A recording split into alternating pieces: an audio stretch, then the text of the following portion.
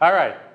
Let's solve the second simplest partial differential equation, Poisson's equation, in one dimension, where the right-hand side, known as the kernel, I don't know why, is x cubed.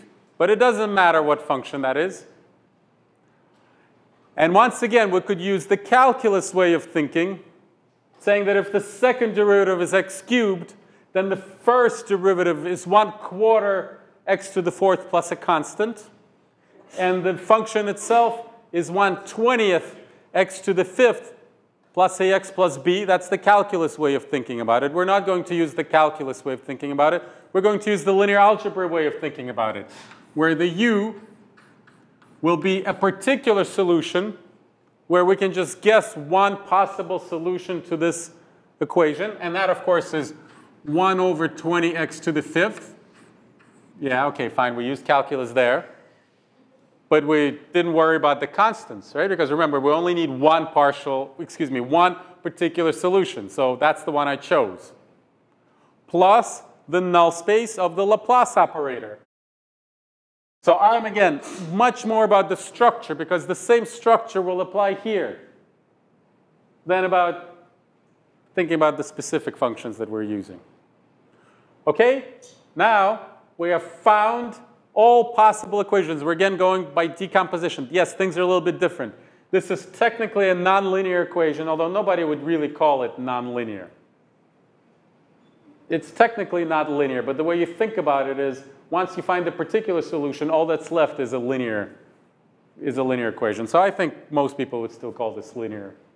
Just like ax equals b is a linear system of equations. It's still there. OK. So now we have to satisfy the initial condition. Once again, just the right number. Everything works. All that's left is just a little bit of arithmetic. We have, at value 0, the function equals 3. So b equals 3.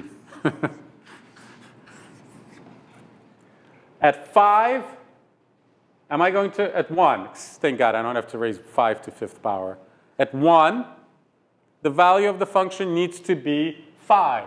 So we have 1/20th plus a plus b equals 5.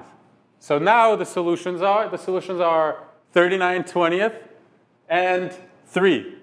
So the unique solution, this was a very enjoyable exercise, albeit too short, equals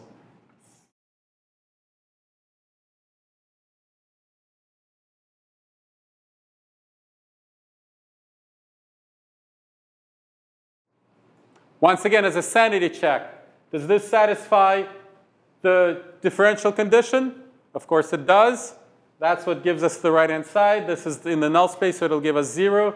Does it satisfy the initial condition? Plug in 0, get 3. What did I say, initial condition? Boundary condition. Does it satisfy the boundary condition on the right? Absolutely. I'm not even going to check. 5. You can see that.